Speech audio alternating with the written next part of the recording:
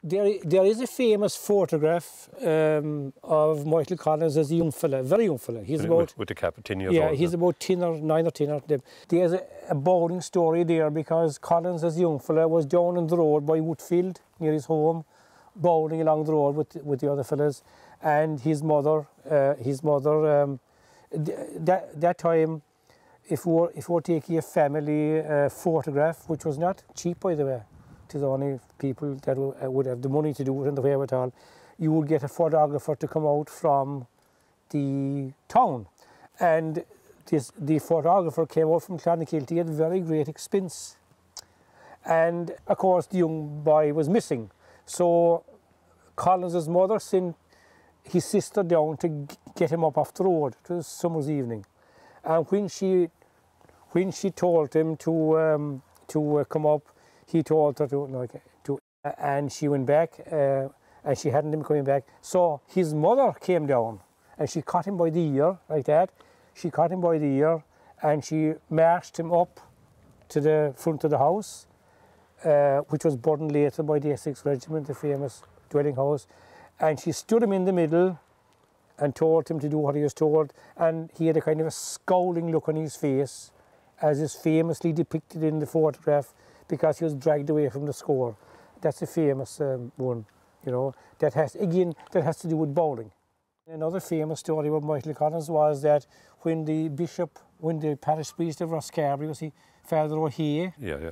When he condemned the 1916 rebellion, he was home on off the altar. He was home on holidays. Collins was home on holidays at the time, and was he internment? After Francois. Yeah, he was back from internment, and he attended a score in the Pike, was it? Yeah, after Mass. After Mass, and he jumped up on the ditch and gave a bit of a speech to the assembled crowd at the score, condemning outright Father O'Hea for condemning the volunteers for the 1916 rising. He was the same as many more like that there. He knew Collins was in the congregation. He was home for Easter after the interment there, like that there. And his words were off the fence, like that, on the thing there. I'd rather be in hell with Sean McDermott than be in heaven with that man. That were his words. Yeah. He was a rebel. That's the way they went as regards, you know, the majority of the older clergy were completely. They were the home rulers, we'll call it, and all the rest of that. And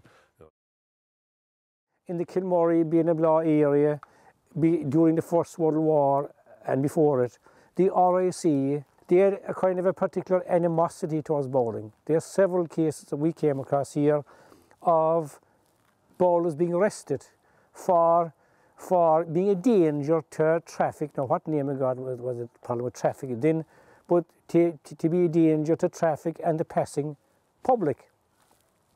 And then, of course, when the DORA, the Defence of the Realm Act, came in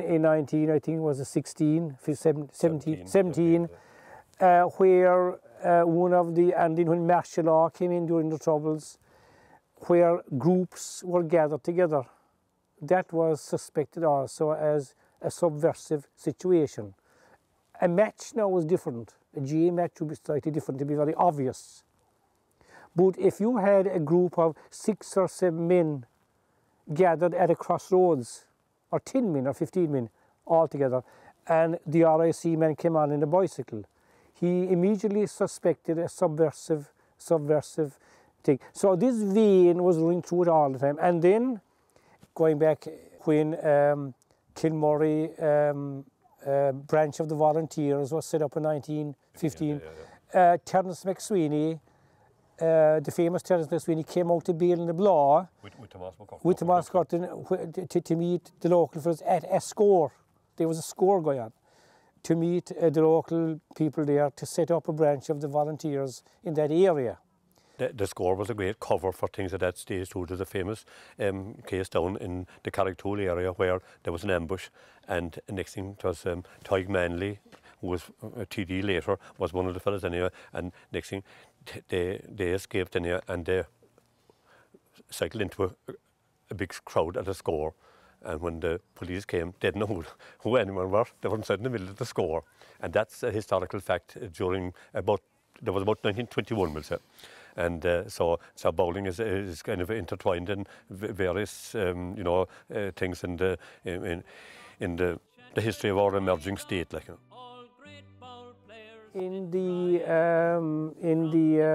1930s, during the economic war, oddly enough, when times were very hard, bowling shone out again. It was very popular in the 30s.